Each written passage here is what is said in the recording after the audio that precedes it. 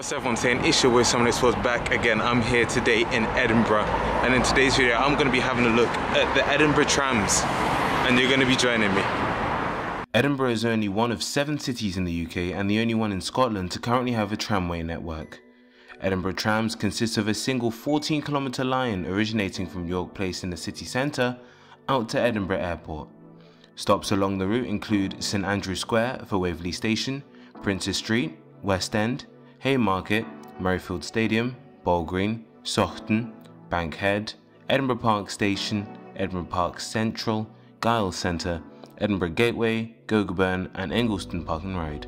Tram networks were a norm in many places across the UK in the 20th century, with this system being an unrelated successor to the city's previous system, which was in operation from 1871 to 1956. The modern system opened on the 31st of May 2014 at a cost of £776 million, following several delays after beginning construction in June 2008.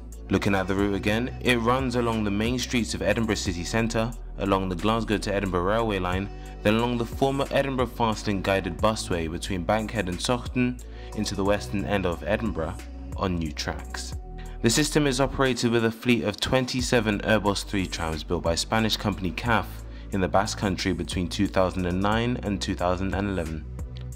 Each tram has a capacity of 250 people and are all maintained at Gogar Depot on the outskirts of Edinburgh.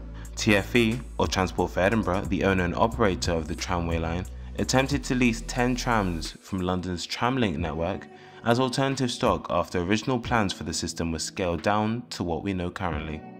To be fair, I kinda like the trams that Edinburgh has right now anyway.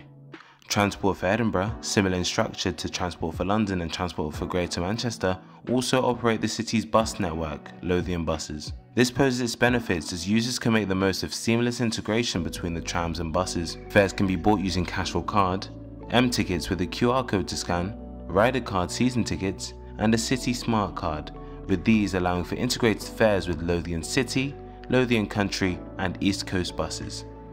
The trams have not been without its criticisms though. The initial project was delivered as a downsized network, delayed for a few years and completed wildly over budget.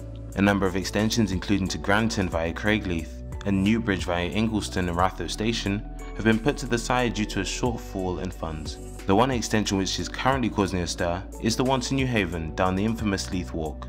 The extension will add 4.69 kilometers and 8 new tram stops to the network. Construction work started in November 2019 and aims to be completed by 2023.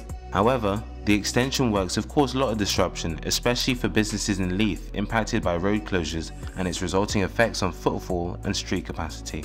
In all essence, Edinburgh's potential in its light rail system is there to be tapped into, especially with the city's plethora of disused railways. Offering an alternative to the city's main mode of transportation, the bus, will help increase the percentage of Edinburgh citizens who travel using low emission and sustainable travel options. You could say the main barrier that faces this ambition is money. In an ideal world, not affected by COVID-19 and certain political factors, we'd be seeing an ambitious push for an expansive light rail system in Scotland's capital city.